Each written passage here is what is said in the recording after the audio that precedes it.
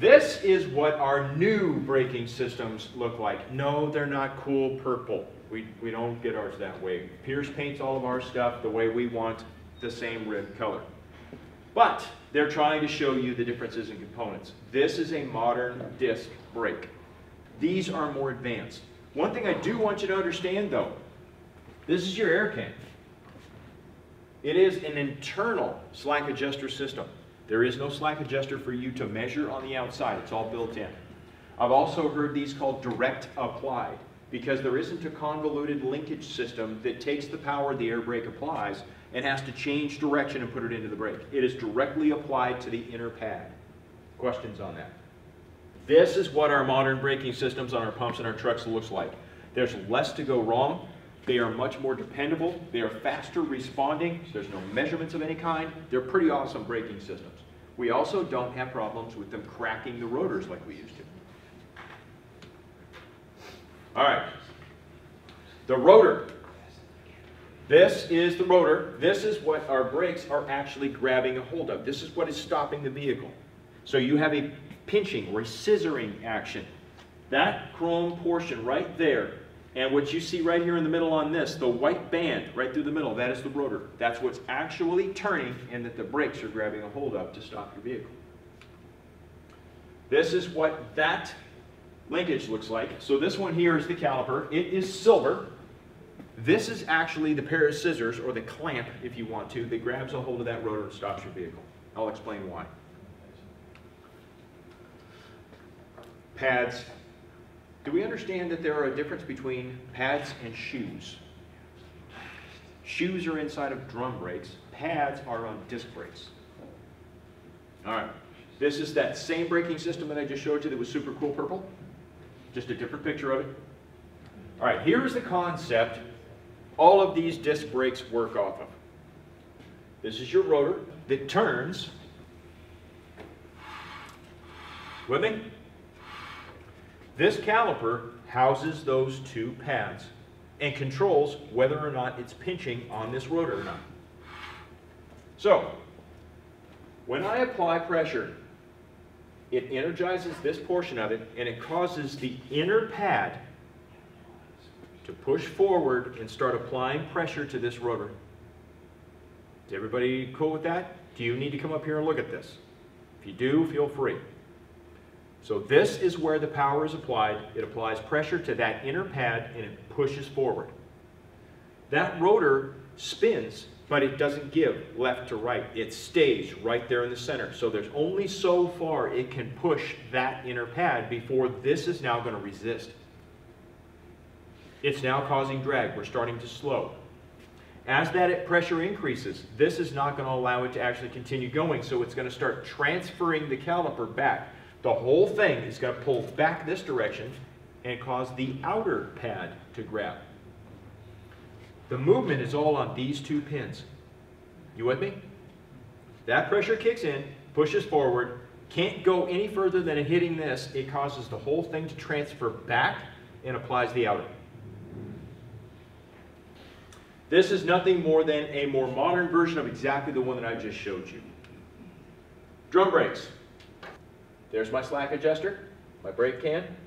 This extends out, causes this arm to travel, twists this, and that S-cam right there will turn. And it causes those shoes to separate by just wedging them out, pushing them away from each other. It then causes drag on the inside of the drum. Questions? So parts for our drum brakes.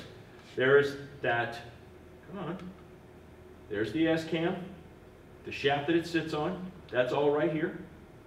You got the drum that houses all of it. And you've got the shoes. The shoes are on the top and the bottom. And when we apply the brake, it does nothing more than just push them apart and cause them to drag on the inside of the drum. All right. So our inspection processes. You're going to get this over and over and over again. And I've been long-winded. So because you're going to get this over and over and over again, I'm not going to pound this home on you. But just understand that on your brake inspections, all of that is very deliberate. The order it's in is very, very deliberate. The idea behind it By doing the tests in the ways that you're being taught, it allows you to inspect all the different phases of that system and find out if there's any inadequacies. Where I showed you that first slide, and that there were 4 different color systems and they're all integrated. Doing the brake inspections the way we tell you to do them will allow you to test all 4 of those systems in their current state and find out if they're going to serve you before you roll that rig. You with me on that? So, as we go through these different phases of this class, you're going to find that we're going to repeat the same stuff over and over and over again. All of it is in your task book. It's also going to be in your pre-trip inspection book that you're going to get from Beth the next time you guys are here. All of it is spelled out and exactly what she wants done and why.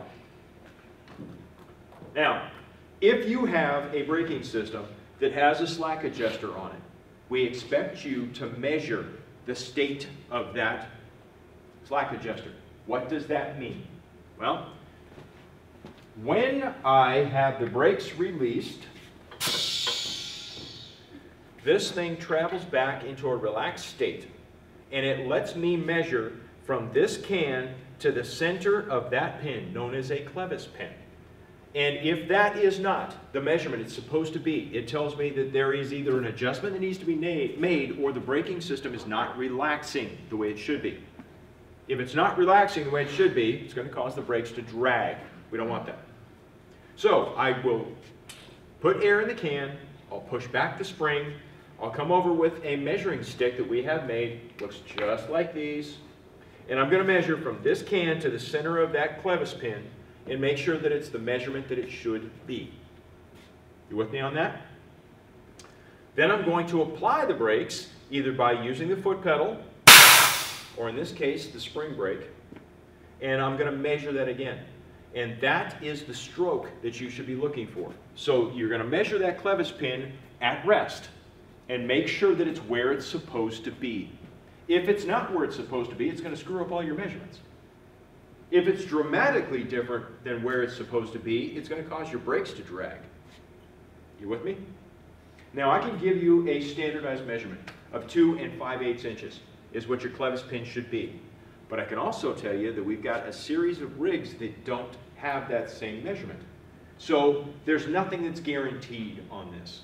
If there's a question about what that measurement should be at rest, please look in your engineer's manual. Talk to the crews around you. If you're driving something like Old Truck 1 that is still in service, it has 3 different braking systems. 2 of those braking systems still have slack adjusters, but they're different from each other. One is 2 3/8, one is 2 5/8. You use the wrong stick, all your measurements come out wrong. Talk to the crew. Don't expect you to know all of this stuff from the second you walk into a station, but I expect you to be able to ask the crews that are in there and find out what's different about yours. Now, when it comes to your measurements, the most important measurement on our modern vehicles is the pad thickness. All right, pads are on disc brakes. Shoes are on drum brakes. The reason I say that is because they have different tolerances. The distance we expect you to identify on a disc brake and its pads. We want you to be able to look at, this is the rotor, the big white thing right in the center. Questions on that? We understand that? The notch in the center is for cooling. So from there to there is still the same machine. From right there to right there is the actual pad material. There's a steel plate that pad material is mounted to that goes from there to there. Can you see it? You with me on that? This big silver thing right here is a spring that holds it all in together. That is pad material till it gets to right there. That is backing plate from there to there. The backing plates are commonly around 1/4 inch. They're not all the same. Different manufacturers have different backing pad measurements. But I need a measurement. I need you to understand that when we're talking about a thickness, we're talking about from the edge of the rotor to the edge of the pad material, not the whole damn thing. So from right there to right there, and from right there to right there. Do you see what I'm pointing out? All right. If we say we want you to call the shop at 1/4 inch and tell them that your brakes are at 1/4 inch, I expect you to understand that it's a 1/4 of an inch from there to there. This is obviously not a 1/4 of an inch. If this portion on the backing plate, right there, from there to there is a 1/4 of an inch, what would you estimate this part to be? 1/2 inch. 1/2 inch. If that were a 1/2 inch, that's a 1/4. So that would be a 1/4 and that would be a 1/4. Is it greater than a 1/4? All right. So that's a 1/4. We go 1/4, 1/2, greater than 3/4 of an inch. Or should I say less than 3/4 of an inch, but greater than a 1/2. You want to make another guess? 5/8 of an inch, maybe? It doesn't have to be any harder than that. The big thing to remember as you're going through this is that it's difficult to see while you're laying underneath the rig. But I need you to understand that that's what you're measuring, and that you do have references that will give you some indication of what your measurements are. If that's a 1/4, just use that as a reference point and compare it to the rest of this. If it's 3 of these that run across, that would be 3/4. If it's less than that, but it's greater than a 1/2 inch, that would be 5/8. There are a lot of documentation out there that will tell you that you don't even have to look at the brakes so much, that there are notches on the different calipers in relationship to how everything mounts and all the rest of it. To me, because every manufacturer is different, and because this information is going to be kind of hard to retain, I don't recommend that you use the different notches and the different indicators and pointers and all the rest of it. Just look at the pads. At a 1/4 of an inch, we want you to call the shop and tell them, I'm going to need a brake job before too much longer. At an 1/8 of an inch is what the department says we want you to take your vehicle out of service. Law says when you get to a 1/16 of an inch, it is illegal for you to drive that vehicle. Our department says when you get to an 1/8 of an inch, we don't want you driving it. We do not want you driving it. Why? We're not truckers. We don't drive nice and gentle. We have a tendency to beat these things around and absolutely drive them like we stole them. So, leaving that little cushion between an 1/8 of an inch and a 1/16 of an inch may be the difference of having your brakes fade and come apart on you. We don't want that. So, 1/4 of an inch, you call the shop. 1/8 of an inch, you take your vehicle out of service. Law says 1/16 of an inch, you better not be on public roadways or you're illegal. So these are pointing out all the different indicators of where things sit on the brakes. I don't even want to get into all that. One brake system, the early version of the Meritors had a little dipstick that was on there with graduations on it. Again, look at the brakes. They never lie. It doesn't matter what braking system it is. If you look at your pads and the thicknesses in there, they'll never lie. Look at the rotors and look for cracks. If a crack is over 1 1/8 in length, it is considered an out-of-service crack. If you notice that they're not even anymore and it's leaving big trails of brake material on there, that crack has gone through and through. If you see that the crack runs all the way out to the end and is now around the corner, that's a problem. So, right here, I have 2 cracks. One is out of service, one is still in service. You see the way these cracks aren't as long? Those are this type of brake right over here, and they were really common. It was just the way these things, they had a problem with it absorbing heat. They just cracked. The harder you drove them, the faster they cracked. These cracks here and here are much longer than these other ones. Those are out of service cracks.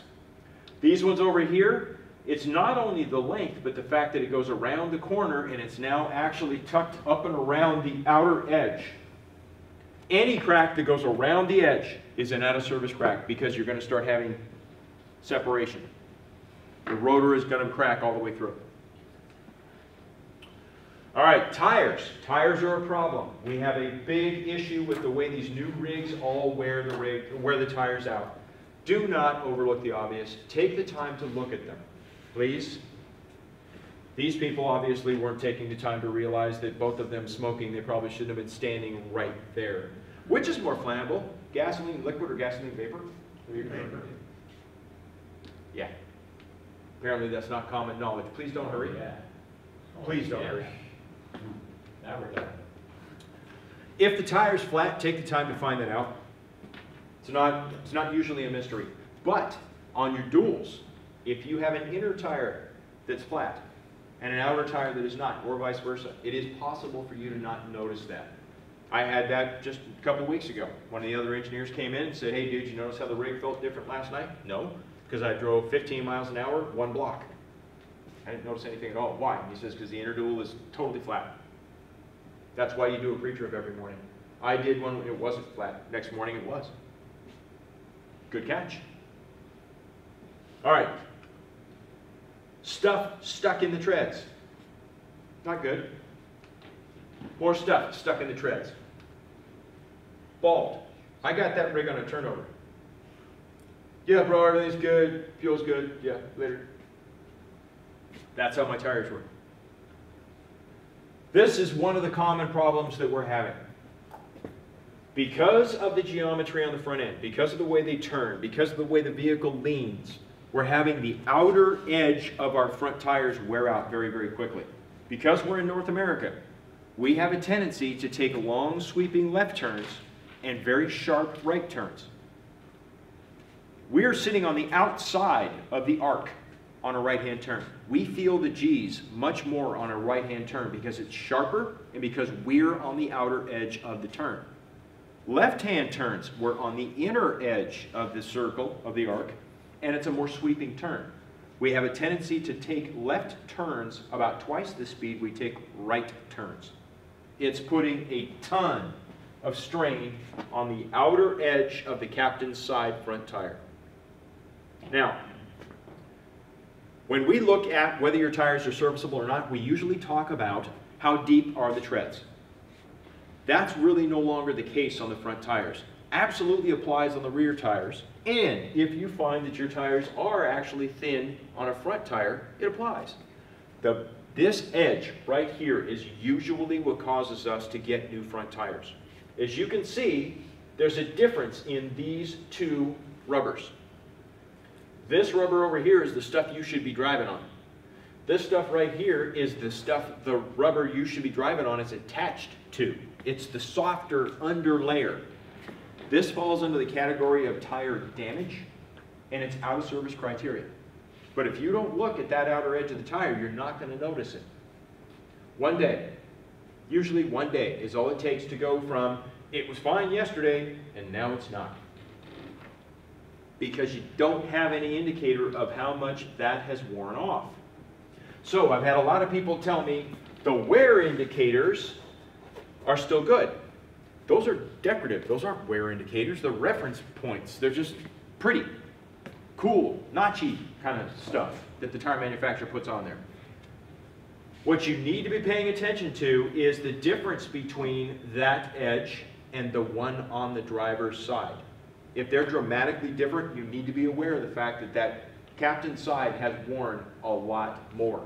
If you see any of this type of wear on any of your tires, that's out of service criteria.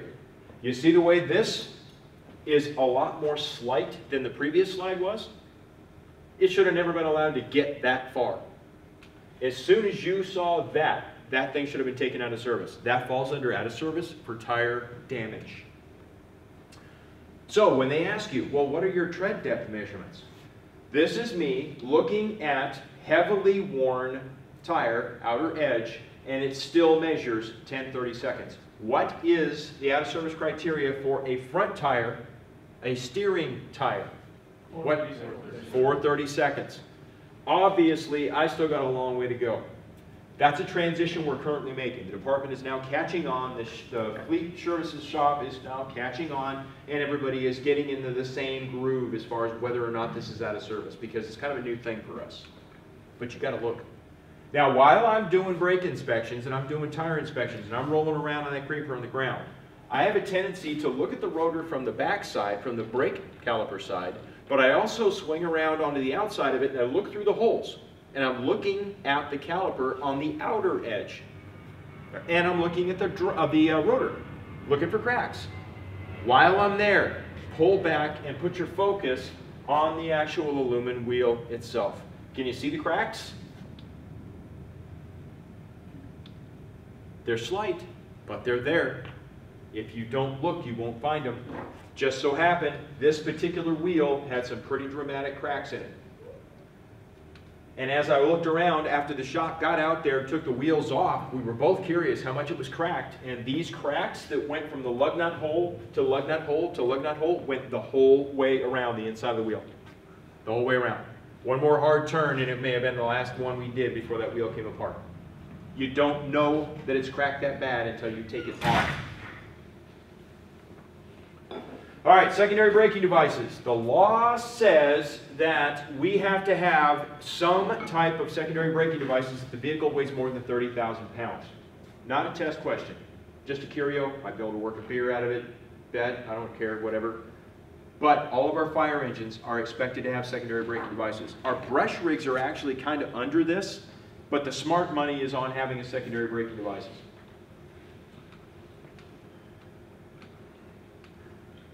Now, the different types we have. We have engine brakes that we call a Jake brake. We have Telmas, which are basically big electromagnets that are attached to the driveline. They can either be in the middle of the driveline or actually back at the rear differential. But they are a big magnet helping slow you down. We have transmission retarders, which essentially use the same kind of concept but built into the transmission itself. And then we have exhaust brakes. In the automotive world, the old rule is if you can't put it in if you can't get it out. So they're using choking down your exhaust as a way to slow the vehicle down because it won't allow the vehicle to accelerate. All right, we're going to get through this. Here's what your different switches look like for a Jake brake. It just says engine brake on and off, engine brake level. So this allows the engine brake to turn on and off. This determines how many of the cylinders in your Jake brake system are disabled. Diesel engines work on compression, meaning very, very high air pressure inside the cylinders is what causes your fuel to explode and provide power. Gasoline engines don't work at anywhere near that. That's why they have to have spark plugs to ignite the fuel. Diesels don't. Just injecting the fuel at the last second, just the extreme pressure it's under, it causes that fuel to ignite. If I can open up a cylinder and vent off some of that pressure, it causes those cylinders to stop providing power and causes the engine to slow. That's what a Jake brake does. It opens the valves, allows the pressure to escape so that it will not ignite the fuel. How many of those cylinders it opens up is what the low, medium, and high is all about. Low, it opens 2 cylinders on a 6-cylinder engine. Medium, it opens 4. High, it opens all 6. All right, secondary braking devices continued. We got all the different stuff. Now, secondary braking devices, one thing I want to drive home here. If the ABS system does not control whether or not it will skid, you need to disable it in inclement weather. The Jake brake is not controlled by your ABS, your analog brake system. The Telma is. So, what we tell people, what department standard is, in inclement weather, turn off the Jake brake. Why? Because the ABS cannot disable it if you start into a skid. It will help make you skid. So turn that off. Your Telma and the traction control are controlled by the ABS. So leave those on in inclement weather because they will help you stop. If the Telma is causing it to skid, the ABS will turn it off, control the skid, and then re-enable it. Make sense?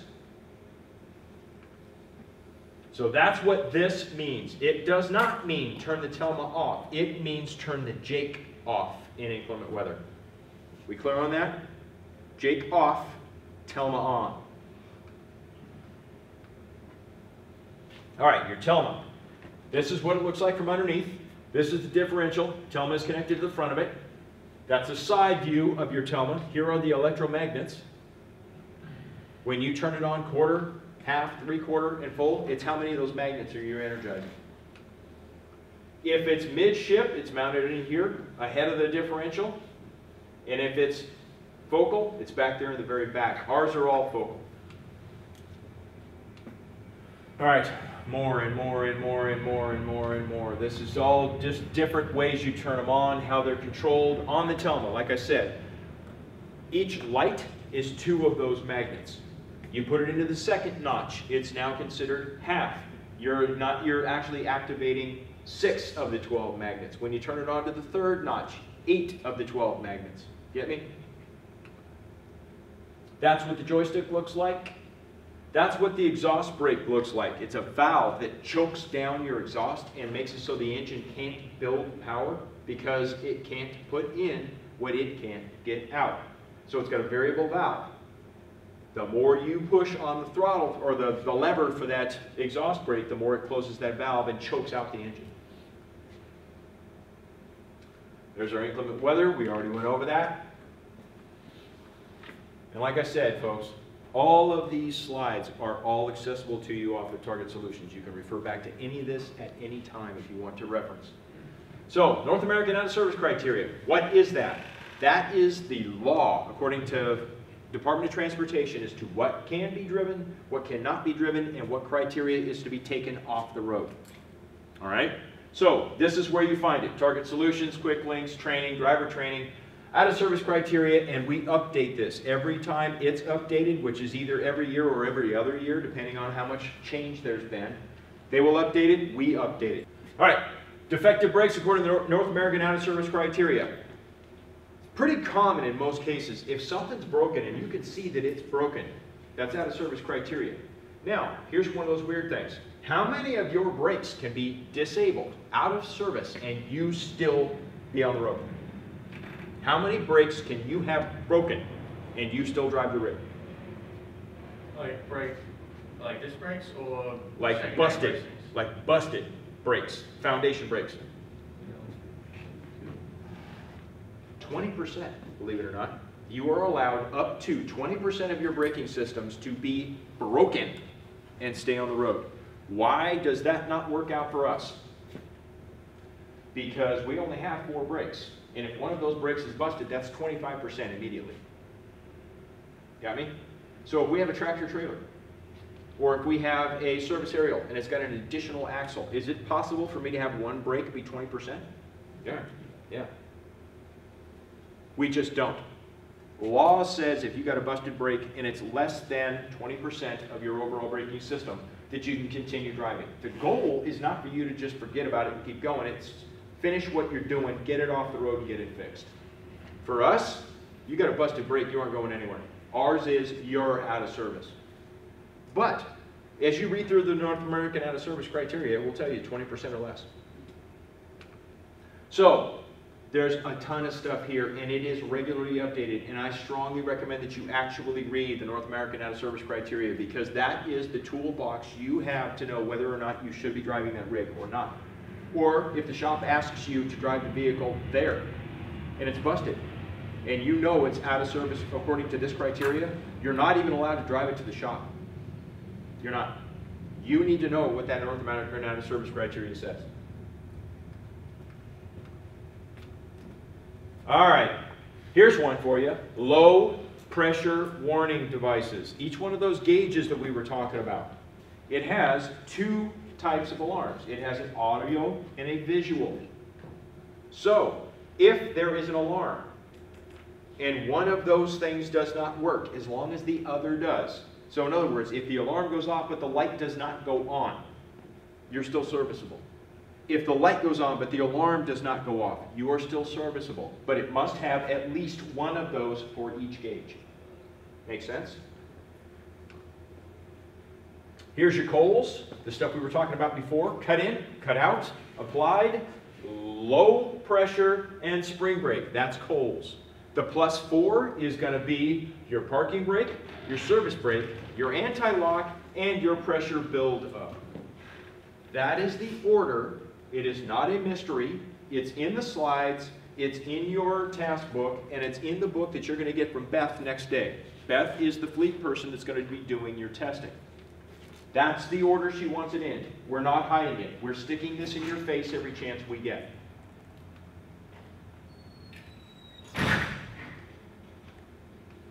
All right. One of the things they're going to ask you for during your pre-trip and part of that Coles is ABS test. If you look on your dash, you're going to see that ABS light. That ABS light is an indication of whether or not the computer circuitry and all of the pre-checks for that system are functional. How do you check the ABS for your Coles? You turn the ignition on. All your lights on your dash come on. That one right there for ABS comes up. If it goes off, it has checked out and you're good to go. If that light stays on and irregularity has been detected and that system is not going to function, that's a fail. So while you're doing your pre-trip, for us and with Beth, for Coles +4, one of them is ABS. Ignition on, light. Identify the light. If the light goes off, cancel it from there. You're good. If your system, if your vehicle has ABS and you have to make a panic stop, we expect you to stomp on the brake, stay on the brake, and steer around. 1,000 years ago when I started driving these big rigs, there wasn't any of that stuff, and I had to use my foot and how hard I applied the brake to keep me out of a skid. Nowadays, with the modern braking systems, they all have ABS. We want you to stomp, stay, and steer. If you let your foot off, the system resets. You will now start to skid again, and then you have to reapply and get it to engage. It's better, and your stopping will be shorter if you get on the brakes, stay on the brakes, and steer around the problem. Don't let up. Questions about that? Very good.